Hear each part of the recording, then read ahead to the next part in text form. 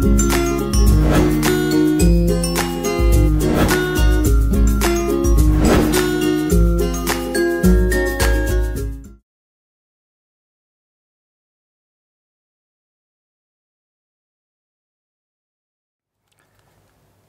to Naresh Technologies. I am Bangar Raju and this is the continuation series of our ASP.NET videos. And in this video, I wanted to demonstrate about a very important concept in the web application development, that is state management. What is state management? Okay, listen. Web applications are stateless. Web applications are stateless.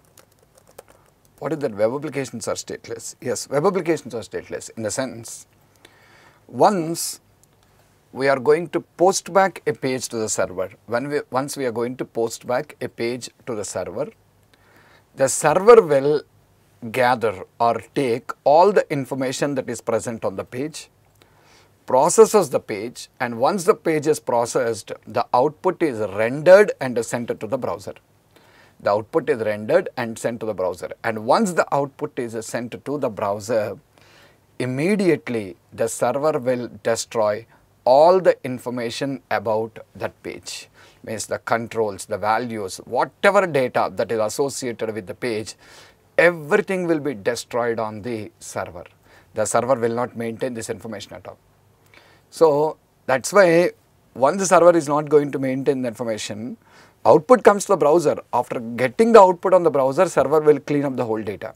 So next time if at all we go for a post back again,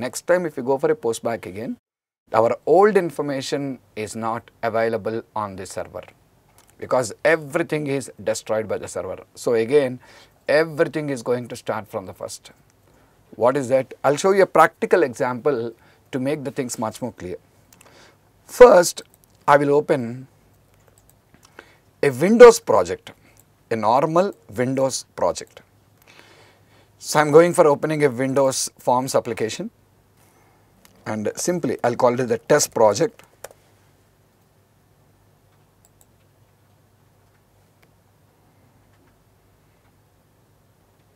So on this form, I will place a button.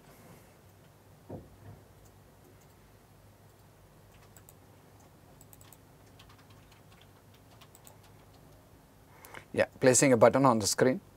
And now my requirement is quite simple. What is it? Whenever the button is clicked, I just wanted to find out the number of times the button has been clicked. So you can click on the button for one time or you can click on the button for n times, not known. But whenever we click on the button, it has to tell me the number of times the button is clicked. Okay. So just simply giving the caption for this. The caption I am giving is hit count. Okay, to make it a little bit visible to I'll give the font size. Fine, hit count. So whenever I click on this hit count, it has to tell me the number of times the button has been clicked. So to do that, I am just trying to declare one global variable, int count is equals to 0. Whenever the button is clicked, I want to increment this count value. Simply I am saying count plus equals to 1. And after incrementing this, I am just showing message box.show and I'll write hit count plus. So this will tell me the number of times the button is clicked. The number of times the button is clicked. Okay, now let us run this. When I run this, yeah, you got a form. And when I click on the button, it will tell me hit count is 1. Every time I click on the button, you can see the hit count getting incremented. The hit count getting incremented. So 6, 7, 8, everything is going to be incremented. I want to achieve the same thing with a web application. I wanted to achieve the same thing with a web application. Okay, a very simple code. What is it? Declare one global variable and increment that variable in the button click and display me. And I want to achieve the same thing with a web application. And to do that, now let us open a web application project. And afterwards, we'll just try to understand the differences between web and Windows. So, opening a new ASP.NET web application. Let me name it as demo project in empty web forms.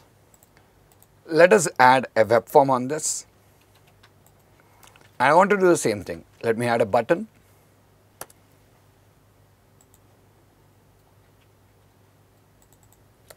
Hit count on click equals to button underscore click. Let me go to the code view, and I wanted to increment this, declare a global variable int count equals to 0, and now come here, we'll simply say count plus equals to 1, and now I'm writing response.write hit count plus count, and this is the same logic what we just implemented in the Windows application also. So right now there and here I'm writing the same code. Okay, now let me run this. Yeah, we got the button. Click on the button, hit count 1, and try to click on the button for the second time, but still you see the page is getting submitted. Have a look here. The page is getting submitted to the server, it is going to the server, but still the hit count value is 1 only. Why is the hit count value 1? Because web applications are stateless. That's what I was telling. What happens, see, in a desktop application, Windows application is a desktop application, where it executes on that machine. When you run this application, the form runs, this is the form it runs.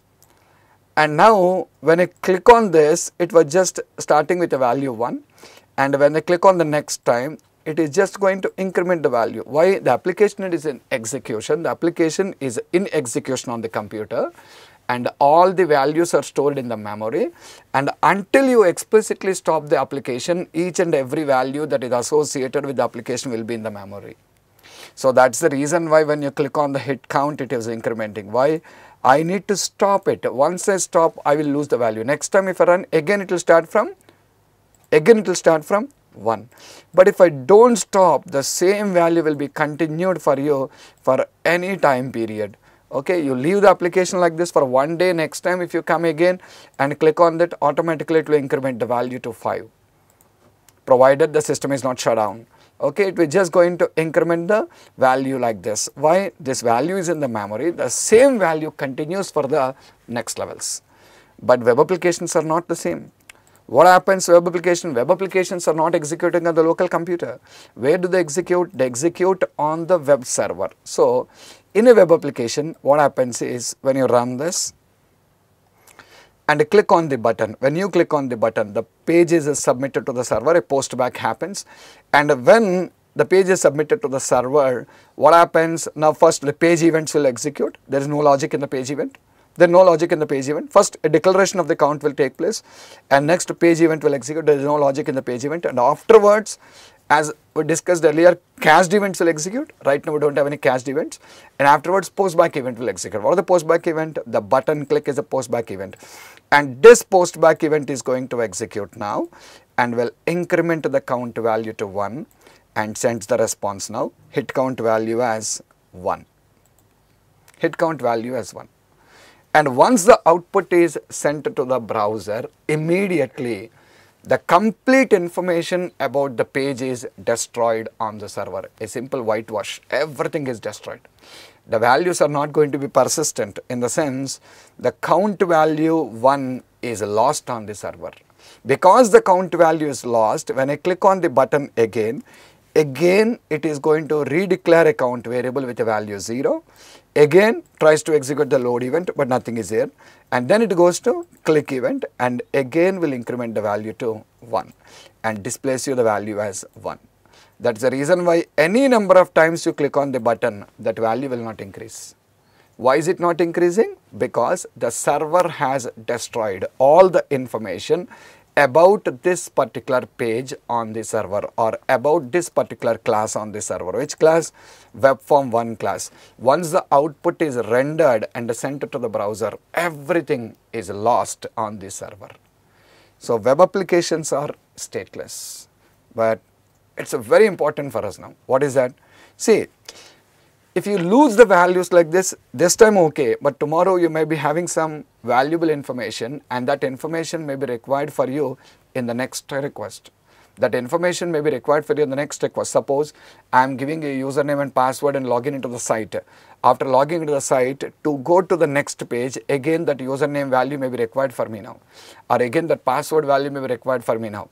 If the web server is going to destroy those values, next time when I try to log in, again it will ask me to enter the username and password.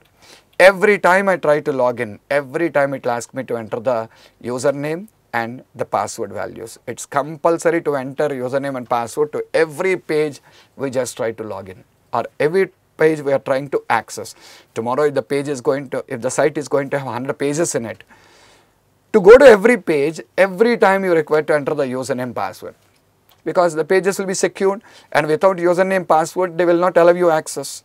First page you supplied the username and password, login page you supplied username password, but once you go to the next page, automatically the username password values are lost.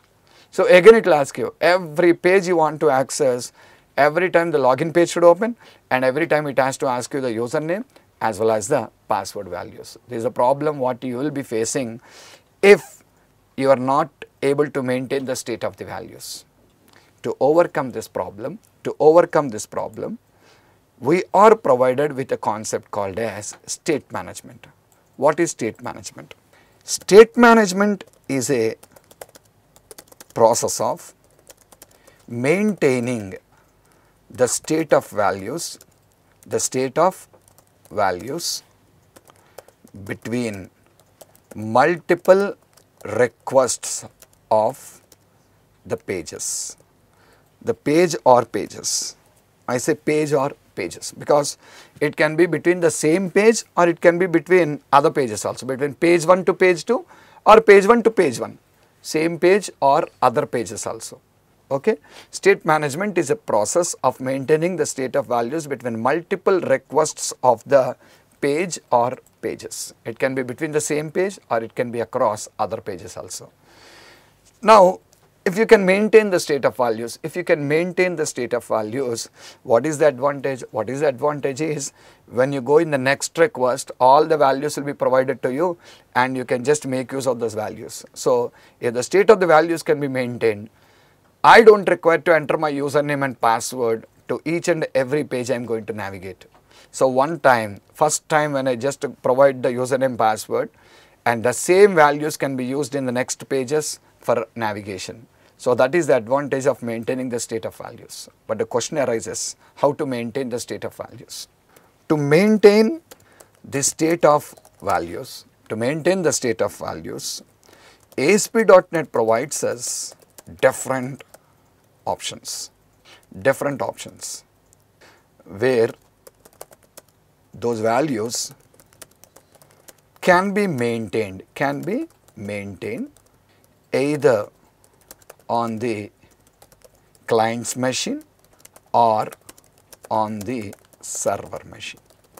We have an option to maintain those values either on the client's machine or on the server machine also. Anywhere you can just maintain the values. Two different options are there, client side as well as server side. If you want to maintain the state of values on client side, we have a list of options. To maintain state of values